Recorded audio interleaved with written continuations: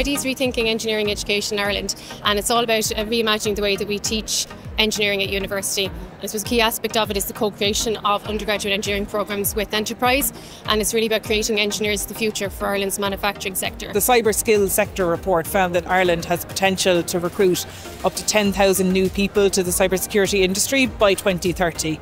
Internationally, around 24% of people working in cybersecurity are women, so if Ireland follows that trend, then there's an awful lot of untapped potential, and that's why we're here at IWISH today. We're the Virtual Labs project. We're a 5-centre collaboration. We came together in 2020, and we're interested in the power of virtual labs to help in the teaching and learning of practical chemistry, to help our graduates enter the workplace as confident, capable young people interested in a STEM career. So we just don't have enough girls going into STEM courses and STEM careers in Ireland.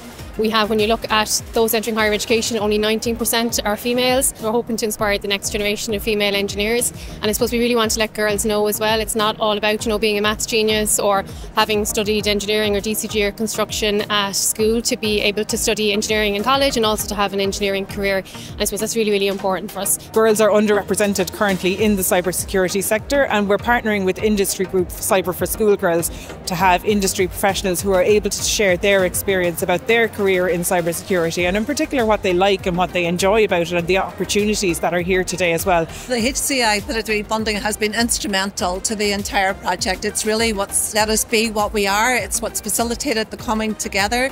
It's what's helped us to get together as a group of academics, and also it has really catalysed our engagement with enterprise. So we've brought in a lot of enterprise, which is making our curriculum relevant for today's modern student. What's incredibly important about the HCI funding is that they train on the cyber range, which is a secure environment where they can practice their technical skills, and it's some fantastic digital infrastructure to have for training and skills training and showcasing skills that are needed as well. We have the labs for simulations and we have the VR. We also have some videos that we're showing and showcasing the Science Studio, which was a fantastic facility that we've developed in Cork, where we have capability of basically developing video content to showcase experiments, training, etc., etc. With these types of tools and technologies, it is the future of the way labs are going to be going. The heart of what we're doing is about enhancing the student learning experience.